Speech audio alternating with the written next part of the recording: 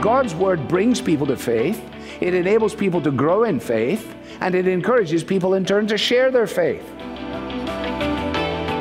The grass withers, the flower falls, but the word of the Lord will stand forever. Christianity is about the wonder of what Christ has done. He loved you before the dawn of time. The answer to our broken world is found only one place, at the cross of Jesus Christ. The believers in Ephesus came from different backgrounds, both ethnically and socially. And the miracle of it was that God had saved them and made them one. And they were indwelt by one Spirit, the Spirit that is at work within their lives as individuals. Having quoted 1 Corinthians 3, in terms of the plural you in 1 Corinthians 6, which some of you are immediately thinking of, there it is in the singular. Yes, it is.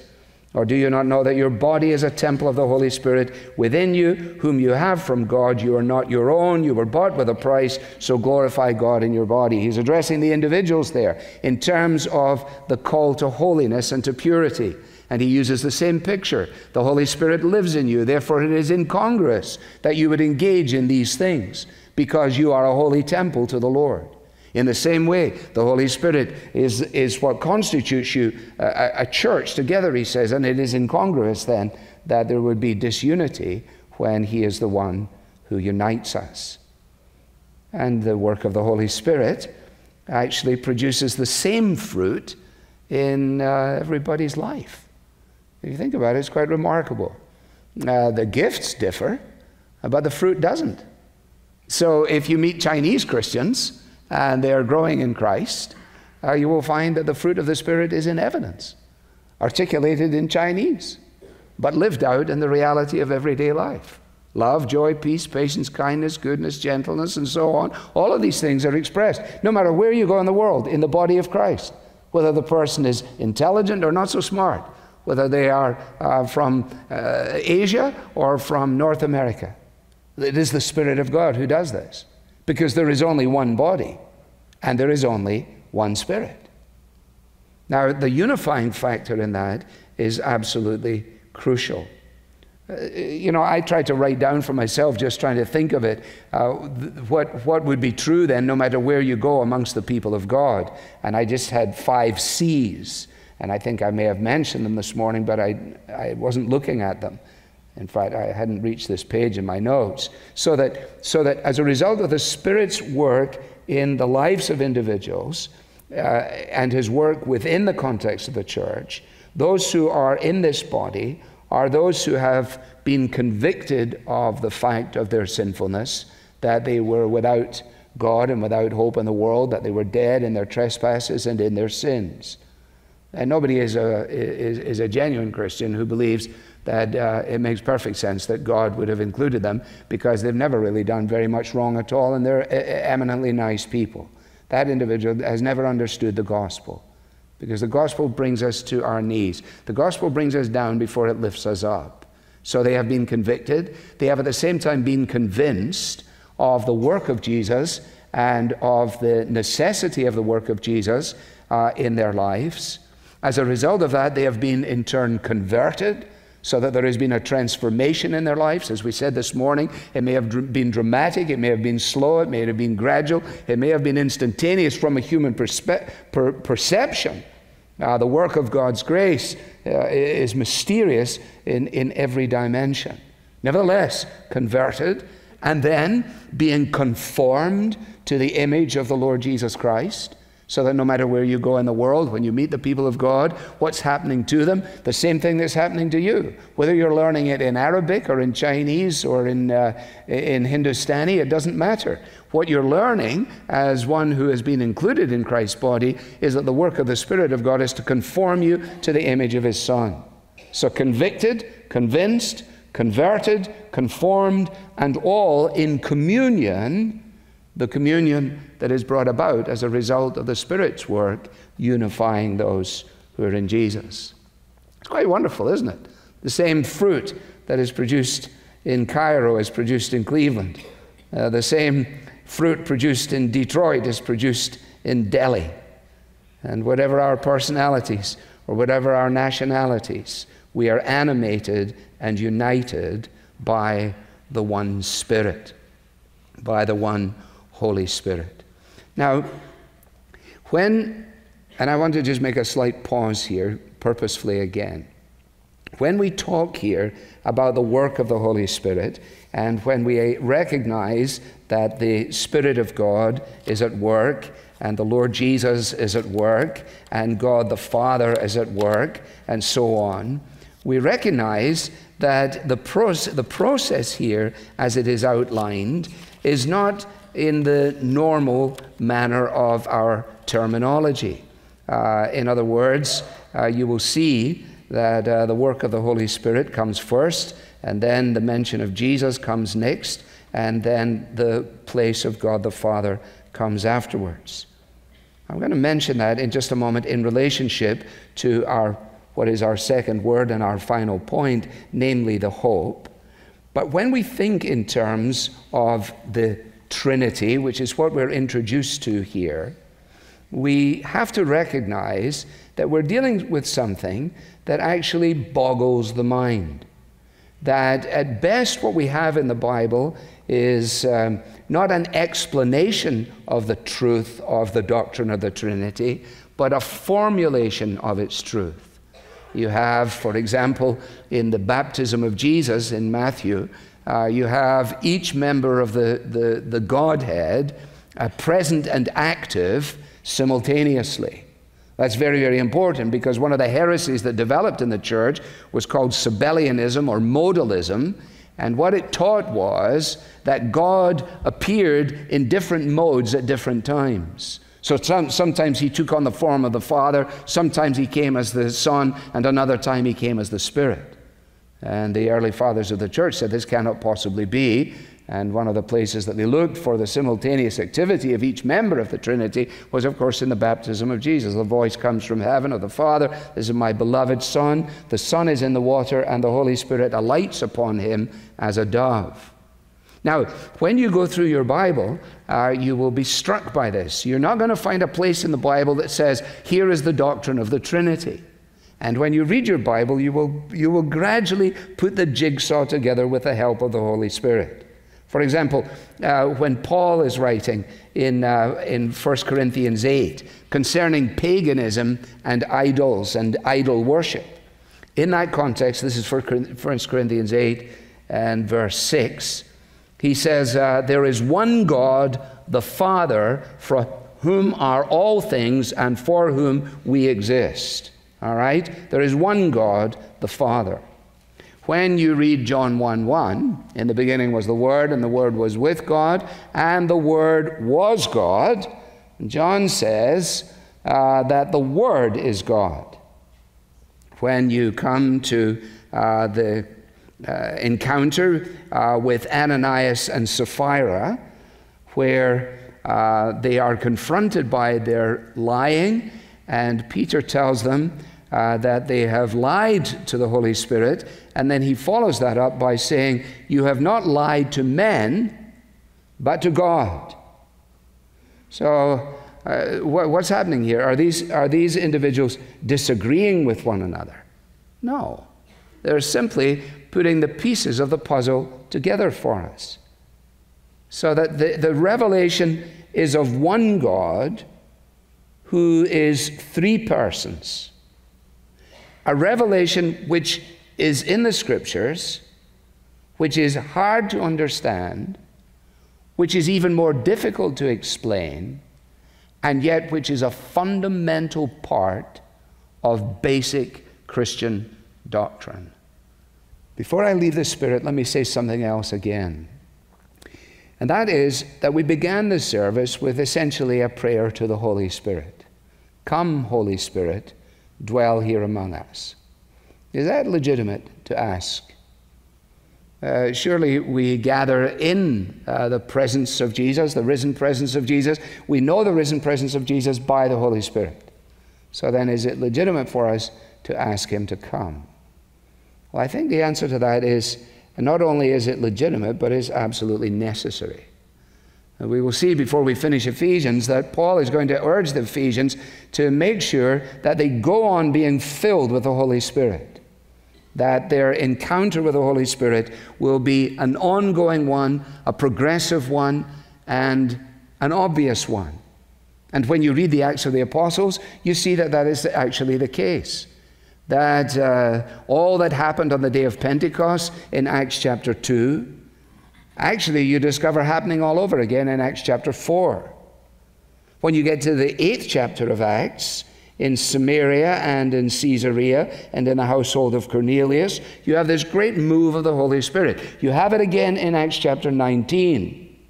If you trace church history, as I mentioned this morning, out of the Dark Ages, what was the great need out of the Dark Ages? As the light of the gospel was virtually extinct, what was the great need? It was for the Holy Spirit to come. It was for the Holy Spirit to come in revival. And there is no question but that the Reformation was as a result of God coming to revive his work in the midst of the years, so that out of all of that deadness and darkness and emptiness, suddenly the light shines. Suddenly the Bible comes to life. Suddenly you have this amazing proclamation of the gospel. What has God done? He has come by the Holy Spirit. You have the same thing in the 18th century. And what is quite remarkable about it is that this comes as a result of the sovereign purpose of God. It's not engineered. It can't be engineered. When I came to America and I went places and they said, "Would you speak at our revival?" I said, "Absolutely not. How can you have a revival?" Well, you can't have a revival. You can have a teaching session, you can have an evangelistic endeavor, but you can't, quote, have a revival. By definition, a revival is something that God does spontaneously, and it comes virtually out of nowhere. That's why in the 18th century, 1734, Northampton, Massachusetts, Jonathan Edwards. Whoa! The very next year, Daniel Rowland and Howell Harris, an ocean away in Wales, and the Holy Spirit comes. 1736 and 37, George Whitefield. 1738, John and Charles Wesley. Suddenly, into the 19th century, the same thing. And the unifying factor in it is that it exalts Christ, it is vital, it is energetic, it is organic, and it is only produced by God, the Holy Spirit. In eternity, what we've got an inkling of in reading church history will become apparent. And the stories seem almost too quaint to be realistic.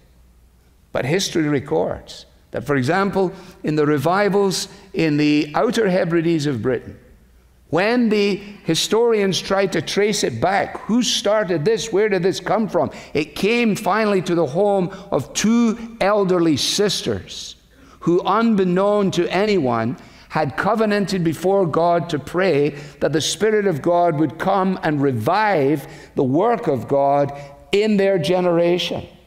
And he did. What does our nation need more than any other thing? It needs revival. It needs a revival that comes in the people of God. In the people of God. Taking that which is becoming routine, familiar, dull, absorbable, moribund, and transforming it.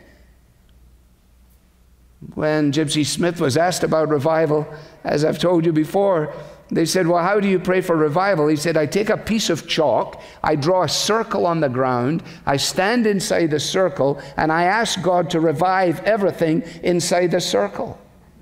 Now you take it, if everybody at Parkside Church gets your own metaphorical piece of chalk, draws a circle, steps in, and covenants from this day forward, revive me, revive me, revive my heart, increase my interest in the things of God, make me diligent for your truth, help me not to be this and that and the next thing. Can you imagine what may happen, what God may choose to do? For there's only one body, because there is only one Spirit. And it is in that sense that there is this one hope. And it is the hope to which you have been called with your calling He's mentioned this all the way from the beginning, hasn't he? That he has called us. I love that the Christian song that we sing to the tune of "Oh Danny Boy." How does it begin again? What grace is mine, that he who dwelt in highest bliss called through the night to something soul. I can't remember. But he called through the night.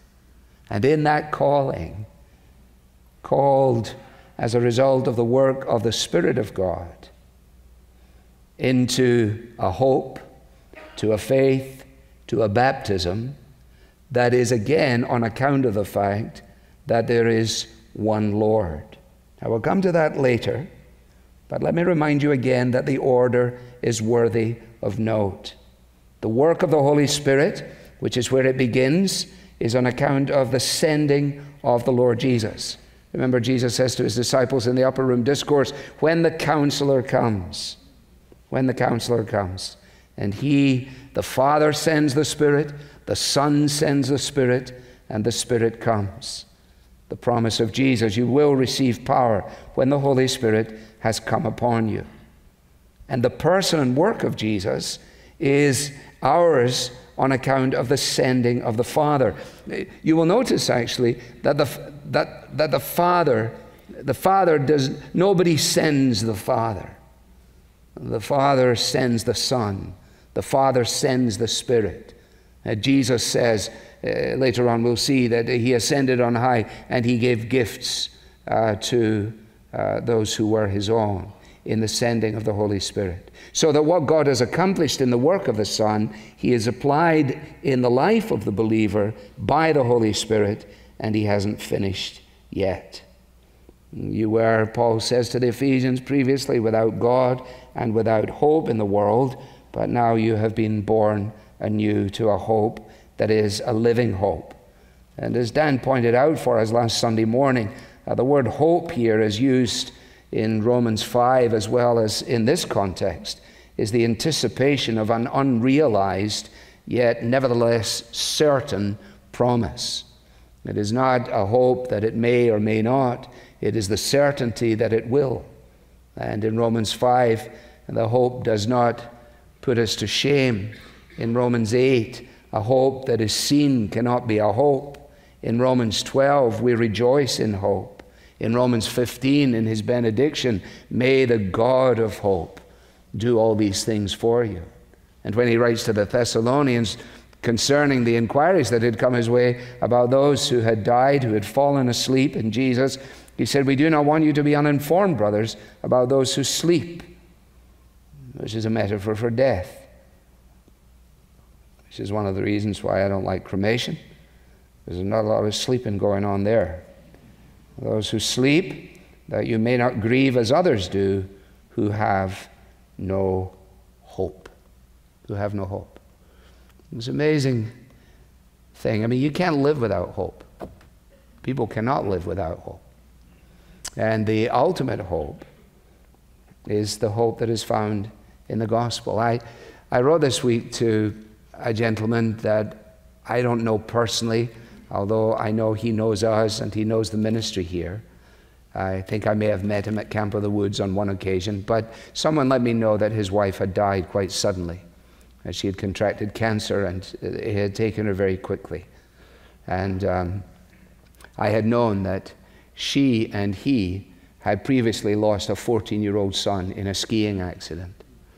And so, realizing where he is in his pilgrimage at the moment, I, along with many others, I'm sure, decided to drop him a note.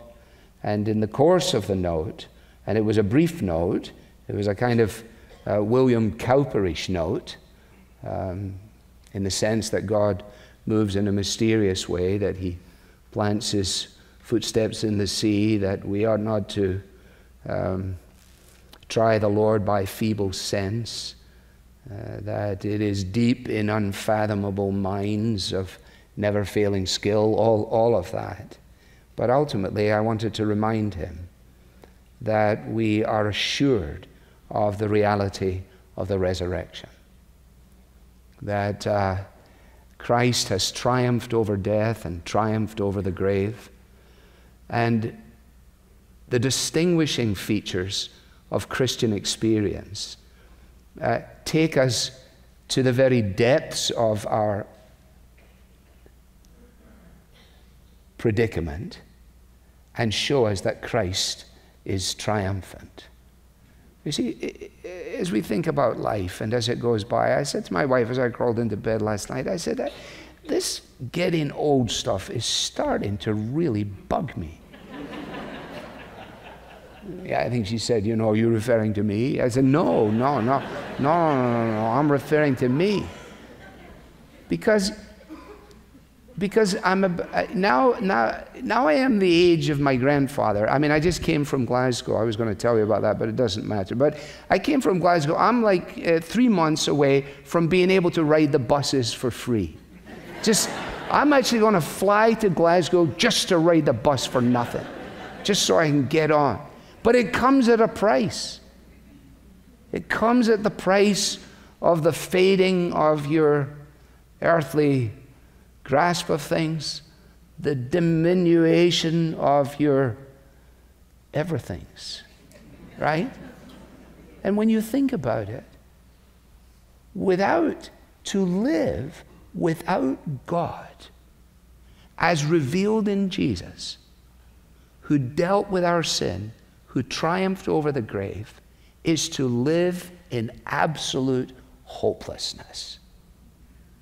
Hence, the kind of cynical bumper sticker. Life is tough, and then you die. That's it. And the people look on and they say, you Christians with your pie in the sky when you die stuff. They're not talking about pie in the sky when we die. We're talking about having been brought into the reality of this in the present tense. That because of the work of God, we have understood what it means to be united to Jesus, to be included in his body, to be instructed, filled, guided, enabled, kept by the work of the Holy Spirit, and to be able to say, this hope stands the test of time. When we do funeral services and we say the words of committal, I know that it sounds incongruous, for as much as it has pleased Almighty God of his great mercy to receive unto himself the soul of this dear one here departed, we therefore commit their body to the ground, ashes to ashes and dust to dust, in the sure and certain hope of the resurrection to eternal life through our Lord Jesus Christ, who will change our earthly body, that it may be like unto his glorious body, according to the mighty working whereby he has been able to subdue all things, even death, unto himself. This is the Christian's hope. And he or she who has this hope reveals it, not by being able to articulate the details of eschatology, but by two things. By a zealous, energetic desire to see other people coming to know the Lord Jesus, and by a commitment to moral purity. 1 John 3, he who has this hope within him purifies himself, even as he is pure. It's wonderful. It is truly wonderful. Father, thank you how wonderful it is. Our minds cannot comprehend the vastness of your dealings with us, that from all of eternity you purposed this, that chosen before the foundation of the world. Who can understand this? Thank you that you bring us into a realm that is filled with hope, and not on account of our ability to engineer it, but rather to enjoy it. And we pray, Lord, that you will so quicken us in this respect, so come and answer our opening prayer, Holy Spirit, so that Jesus may be all the more precious to us individually and as a church, so that you will revive us. How will that look? Whatever way you want it to look. But we earnestly pray to that end. For Jesus' sake. Amen.